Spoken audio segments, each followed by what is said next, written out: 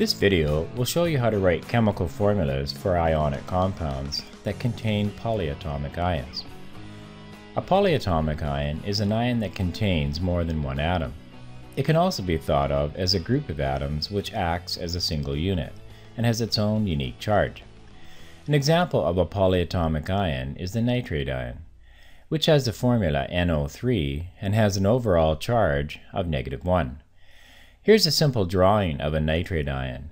It maintains this structure when it forms compounds. The bonds between N and O atoms do not break, so it remains as NO3-. An ion table provided in Science 10 gives the names, formulas, and charges of many common polyatomic ions. The only positive polyatomic ion on this table is the ammonium ion on the very left at the top. The rest are negative ions or anions, and they are in alphabetical order by name.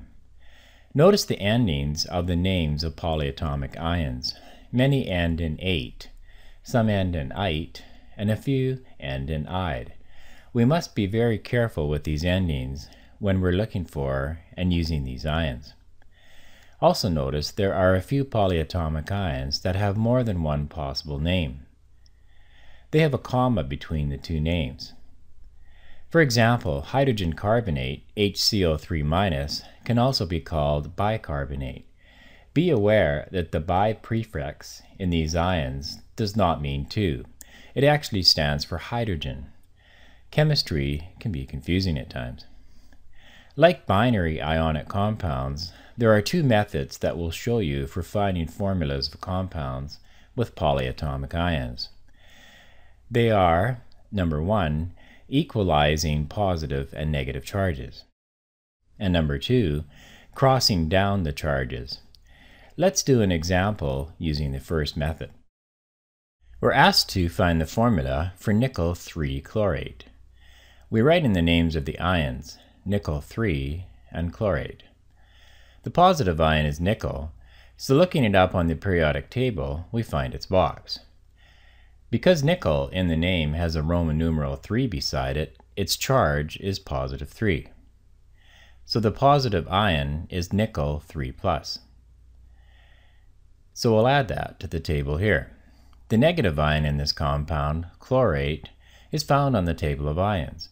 Its formula is ClO3-. It's a polyatomic ion, so we treat it like a single unit. Make sure you don't get chlorate and chlorite mixed up. Their endings are very close. We must pay very close attention to the endings of polyatomic ions and make sure we choose the right one. We'll add the chlorate ion to the table here. Remember, looking at the formula for an ion, the charge is on the top right, so a negative sign here means the charge on chlorate is -1. It's important to remember that the subscript on the bottom of the formula, the 3 in this case, is not the charge. It has nothing to do with the charge. It simply tells us that a chlorate ion has 3 oxygen atoms. It's the sign or number unsign on the top right that is the charge. As we said, in the chlorate ion, the charge is -1. We see that the two charges are not equal and opposite. They do not add up to 0. In order to equalize the positive and negative charges, we add 2 more chlorate ions, so that we have 3 chlorate ions altogether. Each chlorate ion is a single unit with a charge of -1. So the total negative charge now is 3 times -1, which is -3. So the total charges now are equal and opposite. +3 and -3 add up to 0. So we just count the number of each kind of ion to get the formula, down here at the bottom. We have 1 Ni ion and 3 ClO3s. To show that ClO3 is a single unit, and there are 3 of them, we add brackets around the ClO3 like this. Notice the right bracket is between the subscript 3 on the ClO3 polyatomic ion and the other subscript 3.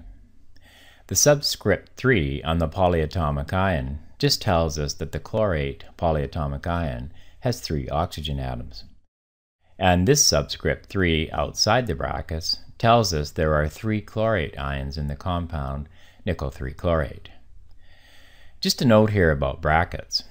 If there's only one unit of a particular polyatomic ion in a compound, brackets are not needed and should not be included. If you include brackets in a formula where they are not needed, you'll get the formula wrong. Some examples are these: silver nitrate, AgNO3, with one nitrate ion. Since there's only one nitrate, there are no brackets around it. Ammonium chloride, NH4Cl, with one ammonium ion. Since there's only one ammonium ion, there are no brackets around it. And potassium hydrogen sulfite, KHSO3, with one hydrogen sulfite ion. Since it has only one HSO3 ion, there are no brackets around it. If there is more than one unit of a particular polyatomic ion in a compound, brackets are needed and must be included. Examples are copper 2 nitrate, CuNO3 which has one copper atom and two nitrate ions. Since it has two nitrates, there are brackets around the nitrate. Ammonium carbonate is another example, NH42CO3, which has two ammonium ions and one carbonate ion. So the ammonium ion is in brackets because there are two of them, but the carbonate ion is not because there's only one of them. Chromium 2 phosphate, Cr3PO42, has three chromium atoms and two phosphate ions. Brackets are never used for single atoms, so there are no brackets around the Cr. And there are two phosphate ions, so brackets must be added around the phosphate, PO4. We'll do one more example using this method. We'll find the formula for tin 4 chromate. We'll add the ion names here, tin 4 and chromate. We'll look up tin on the periodic table, and we find that tin is element number 50. The Roman numeral 4 in the name tells us it's SN4+. So we'll add its symbol and charge here on the table. We find the polyatomic ion chromate here in the ion table. It's CrO4 with a 2- charge. So we add it here in the table.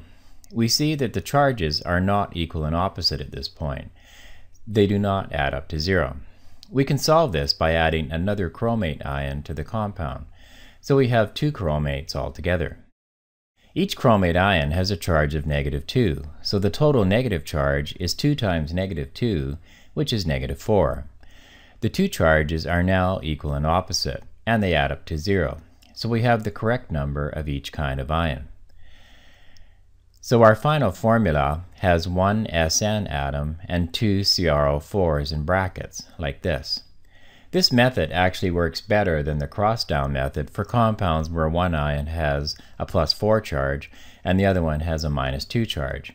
If the cross-down method was used, you would initially get the formula SN2 CrO4 but then you would have to reduce it to SN CrO4 in order to be correct.